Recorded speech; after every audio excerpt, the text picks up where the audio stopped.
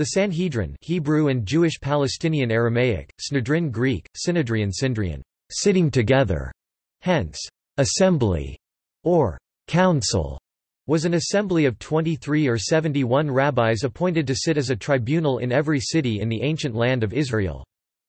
There were two classes of rabbinical courts called Sanhedrin, the Great Sanhedrin and the Lesser Sanhedrin. A lesser Sanhedrin of 23 judges was appointed to each city, but there was to be only one Great Sanhedrin of 71 judges, which among other roles acted as the Supreme Court, taking appeals from cases decided by lesser courts. In general usage, the Sanhedrin without qualifier normally refers to the Great Sanhedrin, which was composed of the Nasi, who functioned as head or representing president, and was a member of the court, the Avenu Beit Din or chief of the court, who was second to the Nasi, and 69 general members mufla. In the Second Temple period, the Great Sanhedrin met in the Temple in Jerusalem, in a building called the Hall of Hewn Stones. The Great Sanhedrin convened every day except festivals and the Sabbath day Shabbat. After the destruction of the Second Temple and the failure of the Bar Kokhba revolt, the Great Sanhedrin moved to Galilee, which became part of the Roman province of Syria Palestina. In this period the Sanhedrin was sometimes referred as the Galilean Patriarchate or Patriarchate of Palestina, being the governing legal body of Galilean Jewry. In the late 200s, to avoid persecution, the name Sanhedrin was dropped and its decisions were issued under the name of Beit HaMidrash, House of Learning. The last universally binding decision of the Great Sanhedrin appeared in 358 CE, when the Hebrew calendar was abandoned. The Great Sanhedrin was finally disbanded in 425 CE after continued persecution by the Eastern Roman Empire. Over the centuries, there have been attempts to revive the institution, such as the Grand Sanhedrin convened by Napoleon Bonaparte, and modern attempts in Israel. History. Precursors. In the Hebrew Bible, Moses and the Israelites were commanded by God to establish courts of judges who were given full authority over the people of Israel, who were commanded by God to obey every word the judges instructed and every law they established. Judges in ancient Israel were the religious leaders and teachers of the nation of Israel. The Mishnah arrives at the number 23 based on an exegetical derivation. It must be possible for a community to vote for both conviction and exoneration. The minimum size of a community is 10 men, 10 versus 10. One more is required to achieve a majority, 11 versus 10, but a simple majority cannot convict, and so an additional judge is required, 12 versus 10. Finally, a court should not have an even number of judges to prevent deadlocks, thus 23, 12 versus 10 and 1. This court dealt with only religious matters. Early Sanhedrin. The Hasmonean court in the land of Israel, presided over by Alexander Jannaeus, king of Judea until 76 BCE, followed by his wife, was called Sanhedrin or Sanhedrin. The exact nature of this early Sanhedrin is not clear. It may have been a body of sages or priests, or a political, legislative and judicial institution. The first historical record of the body was during the administration of Aulus Gabinius, who, according to Josephus, organized 5 synedra in 57 BCE as Roman administration was not concerned with religious affairs unless sedition was suspected. Only after the destruction of the Second Temple was the Sanhedrin made up only of sages. Herodian and early Roman rule. The first historic mention of a Sanhedrion Greek, Synedrion occurs in the Psalms of Solomon 17:49, a Jewish religious book written in Greek. A Sanhedrion is mentioned 22 times in the Greek New Testament, including in the Gospels in relation to the trial of Jesus, and in the Acts of the Apostles, which mentions a Great Sanhedrion in chapter 5 where Rabbi Gamaliel appeared, and also in chapter 7 in relation to the stoning death of Saint Stephen. The Talmud tractate Sanhedrin IV, 2 states that the Sanhedrin was to be recruited from the following sources: former high priests, representatives of the 24 priestly castes, scribes, doctors of the law, and representatives of the most prominent families, those whose daughters were allowed to marry priests. In the Second Temple period, the Great Sanhedrin met in the Hall of Hewn Stones in the Temple in Jerusalem. The court convened every day except festivals and the Sabbath day Shabbat. During Jewish-Roman wars. After the destruction of the Second Temple in 70 CE, the Sanhedrin was re-established in Yavne with reduced authority. The seat of the Patriarchate moved to Usha under the presidency of Gamaliel II in 80 CE. In 116 it moved back to Yavne, and then again back to Usha. After Bar Kokhba revolt. Rabbinic texts indicate that following the Bar Kokhba revolt, southern Galilee became the seat of rabbinic learning in the land of Israel. This region was the location of the court of the Patriarch, which was situated first at Usha, then at Bet Sharim, later at Sepphoris, and finally at Tiberias. The Great Sanhedrin moved in 140 to Shepharam under the presidency of Shimon ben Gamliel II, and to Beit Sharim and Sepphoris in 163, under the presidency of Judah I. Finally, it moved to Tiberias in 193, under the presidency of Gamaliel III 193–230 ben Judah Hanasi, where it became more of a consistory, but still retained, under the presidency of Judah II 230–270, the power of excommunication. During the presidency of Gamaliel IV 270–290, due to Roman persecution, it dropped the name Sanhedrin, and its authoritative decisions were subsequently issued under the name of Beth Hamidrash. In the year 363, the Emperor Julian R. 355–363 CE, an apostate from Christianity, ordered the temple rebuilt. The project's failure has been ascribed to the Galilee earthquake of 363, and to the Jews' ambivalence about the project. Sabotage is a possibility, as is an accidental fire. Divine intervention was the common view among Christian historians of the time. As a reaction against Julian's pro-Jewish stance, the later Emperor Theodosius I R. 379–392 CE forbade the Sanhedrin to assemble and declared ordination illegal. Capital punishment was prescribed for any rabbi who received ordination, as well as complete destruction of the town where the ordination occurred. However, since the Hebrew calendar was based on witnesses' testimony, which had become far too dangerous to collect, Rabbi Hillel II recommended change to a mathematically based calendar that was adopted at a clandestine, and maybe final, meeting in 358 CE. This marked the last universal decision made by the Great Sanhedrin. Gamaliel v. 400–425 was the Sanhedrin's last president. With his death in 425, Theodosius II outlawed the title of Nasi, the last remains of the ancient Sanhedrin. An imperial decree of 426 diverted the patriarch's tax post excessum patriarchorum into the imperial treasury. The exact reason for the abrogation of the Patriarchate is not clear, though Gamaliel V., the last holder of the office who had been for a time elevated by the emperor to the rank of prefect, may have fallen out with the imperial authorities. Thereafter, Jews were gradually excluded from holding public office. Powers. The Talmud tractate Sanhedrin identifies two classes of rabbinical courts called Sanhedrin, a great Sanhedrin and a lesser Sanhedrin. Each city could have its own lesser Sanhedrin of 23 judges, but there could be only one great Sanhedrin of 71, which among other roles acted as the Supreme Court, taking appeals from cases decided by lesser courts.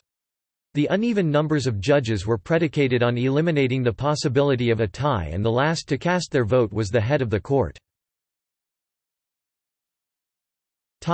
Function and procedures. The Sanhedrin as a body claimed powers that lesser Jewish courts did not have. As such, they were the only ones who could try the king, extend the boundaries of the Temple and Jerusalem, and were the ones to whom all questions of law were finally put. Before 191 BCE the high priest acted as the ex officio head of the Sanhedrin, but in 191 BCE, when the Sanhedrin lost confidence in the high priest, the office of Nasi was created. After the time of Hillel the Elder, late 1st century BCE and early 1st century CE, the Nasi was almost invariably a descendant of Hillel. The second highest ranking member of the Sanhedrin was called the Avinu Beit Din, or head of the court. Literally, Avinu Beit Din equals father of the house of judgment, who presided over the Sanhedrin when it sat as a criminal court. During Second Temple era, the Sanhedrin met in a building known as the Hall of Hewn Stones, Lishkat ha-Gazit, which has been placed by the Talmud and many scholars as built into the north wall of the Temple Mount, half inside the sanctuary and half outside, with doors providing access both to the temple and to the outside. The name presumably arises to distinguish it from the buildings in the temple complex used for ritual purposes, which had to be constructed of stones unhewn by any iron implements. In some cases, it was only necessary for a 23-member panel functioning as a lesser Sanhedrin to convene. In general, the full panel of 71 judges was only convened on matters of national significance, e.g., a declaration of war, or in the event that the 23-member panel could not reach a conclusive verdict. By the end of the Second Temple period, the Sanhedrin reached its pinnacle of importance, legislating all aspects of Jewish religious and political life within the parameters laid down by biblical and rabbinic tradition. Topic: Summary of patriarchal powers. The following is a summary of the powers and responsibilities of the Patriarchate from the onset of the 3rd century, based on rabbinic sources as portrayed by L.I. Levine. Representative to imperial authorities. Focus of leadership in the Jewish community. Receiving daily visits from prominent families. Declaration of public fast days. Initiating or abrogating the ban harem. Appointment of judges to Jewish courts in the land of Israel. Regulation of the calendar. Issuing enactments and decrees with respect to the applicability or release from legal requirements, e.g. use of sabbatical year produce and applicability of sabbatical year injunctions. Repurchase or redemption of formerly Jewish land from Gentile owners. Status of Hellenistic cities of the land of Israel. Purity, tithing, sabbatical year. Exemptions from tithing. Conditions in divorce documents. Use of oil produced by Gentiles. Dispatching emissaries to diaspora communities. Taxation, both the power to tax and the authority to rule, intervene on the disposition of taxes raised for local purposes by local councils. Up to the middle of the 4th century, the Patriarchate retained the prerogative of determining the Hebrew calendar and guarded the intricacies of the calculation process in an effort to subdue interference from the Babylonian community. Due to Christian persecution, Hillel II was obliged to fix the calendar in permanent form in 359 CE. This institution symbolized the passing of authority from the Patriarchate to the Babylonian academies. Archaeological findings. In 2004, excavations in Tiberias conducted by the Israel Antiquities Authority uncovered a structure dating to the 3rd century CE that may have been the seat of the Sanhedrin when it convened in that city. At the time it was called Beit Havad. Presidents. Before 191 BCE the high priest acted as the ex officio head of the Sanhedrin, but in 191 BCE, when the Sanhedrin lost confidence in the high priest, the office of Nasi was created. The Sanhedrin was headed by the chief scholars of the great Talmudic academies in the land of Israel, and with the decline of the Sanhedrin, their spiritual and legal authority was generally accepted, the institution itself being supported by voluntary contributions by Jews throughout the ancient world. Being a member of the House of Hillel and thus a descendant of King David, the Patriarch, known in Hebrew as the Nasi prince, enjoyed almost royal authority. Their functions were political rather than religious, though their influence was not limited to the secular realm. The Patriarchate attained its zenith under Judah ha-Nasi, who compiled the Mishnah, a compendium of views from Judean thought leaders of Judaism other than the Torah. Revival attempts.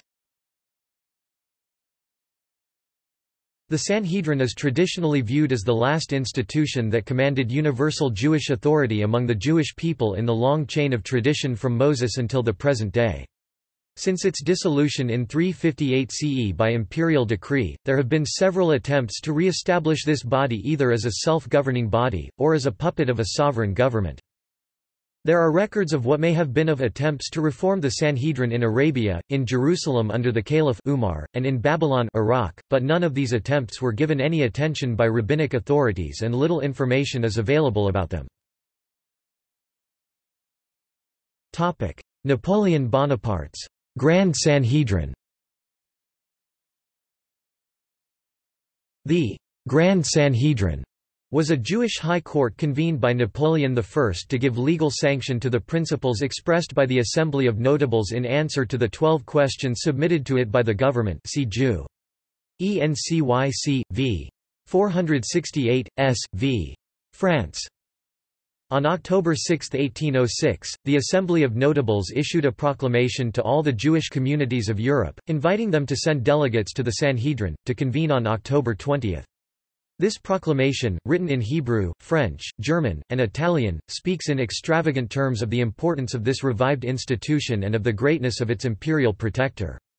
While the action of Napoleon aroused in many Jews of Germany the hope that, influenced by it, their governments also would grant them the rights of citizenship, others looked upon it as a political contrivance. When in the war against Prussia 1806–07 the emperor invaded Poland and the Jews rendered great services to his army, he remarked, laughing, "The Sanhedrin is at least useful to me." David Friedlander and his friends in Berlin described it as a spectacle that Napoleon offered to the Parisians. Modern attempts in Israel.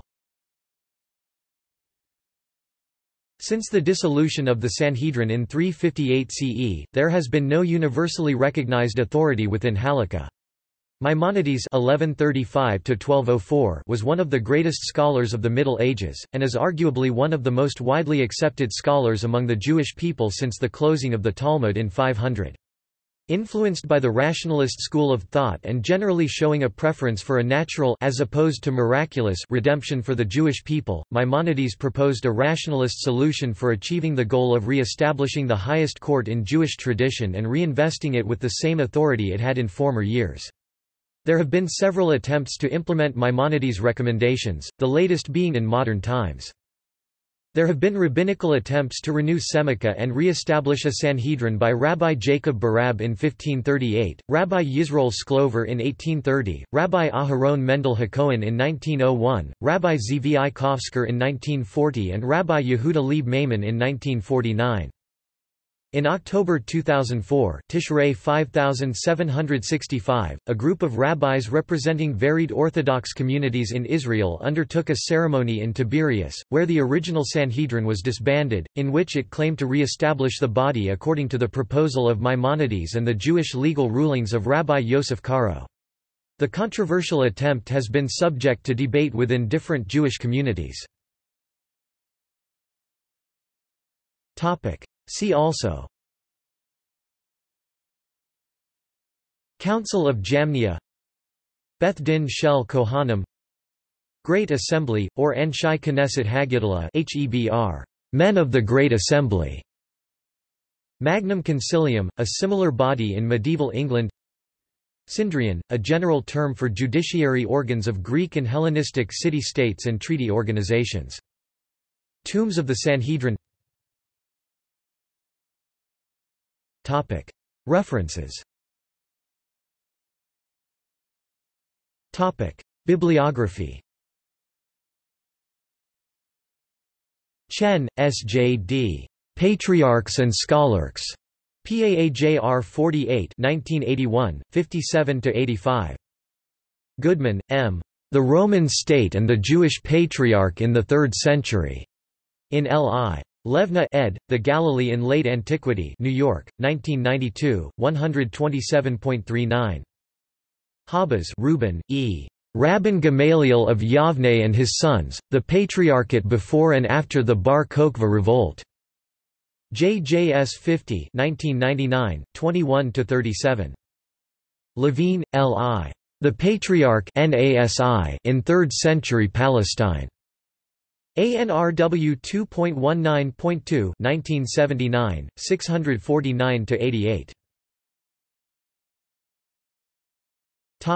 External links. Secular and Religious History of the Jewish Sanhedrin. English website of the re-established Jewish Sanhedrin in Israel. The Jewish Court System by Rabbi Aryeh Kaplan. Jewish Encyclopedia. Sanhedrin. Herbermann, Charles, ed. 1913. Sanhedrin. Catholic Encyclopedia. New York, Robert Appleton Company.